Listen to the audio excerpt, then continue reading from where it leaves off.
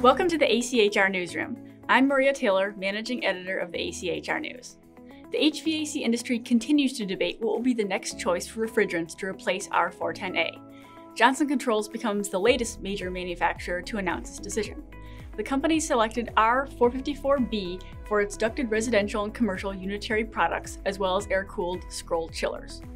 R-410A is being phased out in favor of refrigerants with less global warming potential. Chris Forth of Johnson Controls said that in addition to reducing environmental impact, R-454B is more compatible with existing R-410A equipment designs. It also requires less or similar refrigerant charge and can reduce energy usage for an HVAC system. Carrier already announced its intention to use R-454B as its primary lower GWP solution. This will replace R-410A in all of its ducted residential and light commercial package solutions sold in North America. Daikin has committed to using R-32 in its ducted and ductless light residential, light commercial, and applied products. Prosecutors in Pennsylvania are cracking down on contractors over wage issues. They are using existing laws to bring criminal charges against contractors and even contracting firms. Contractor Scott Good, owner of Good Co. in State College, Pennsylvania, faces at least 4 months in jail after pleading guilty to violating the state's prevailing wage laws. Good was charged with having skilled laborers record portions of their work hours as lower-paid laborers. This was the first criminal case concerning those laws. Good Co. will pay a $10,000 fine. Earlier this year, a Pennsylvania district attorney charged a roofing business with a criminal count of misclassifying workers. Not the contractor, but the firm itself. That's been a criminal offense in Pennsylvania since 2011, but this is the first such prosecution. The Biden administration is paying a lot of attention to the HVAC industry.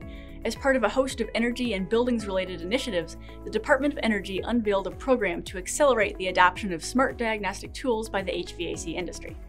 The campaign will provide a platform for learning more about these tools. It will also offer information on incentives to pay for them. There are also plans to highlight contractors demonstrating success and improvement in this area.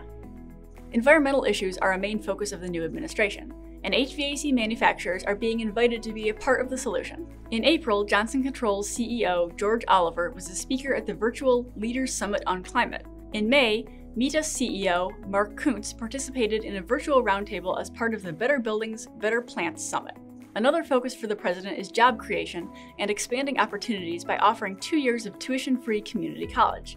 To promote that idea, President Biden recently visited the HVAC laboratory at Tidewater Community College in Virginia.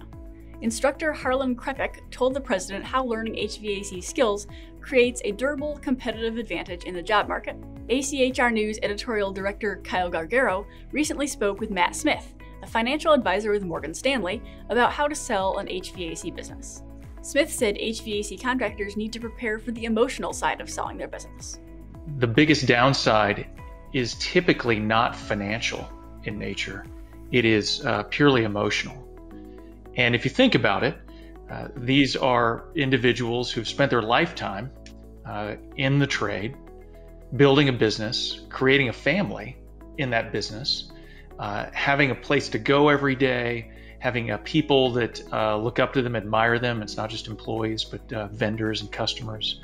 A sense of purpose, excitement. There's risk, which is also fun.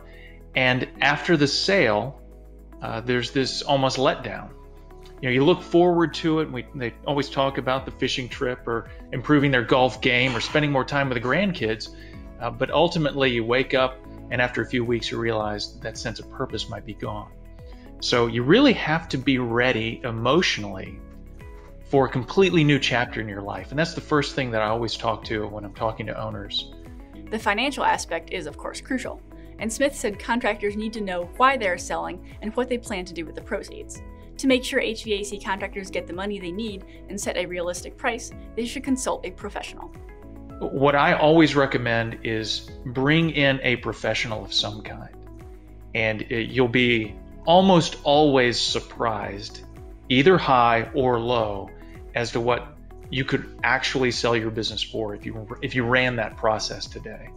They're good investment bankers, and we're not talking about New York Wall Street types.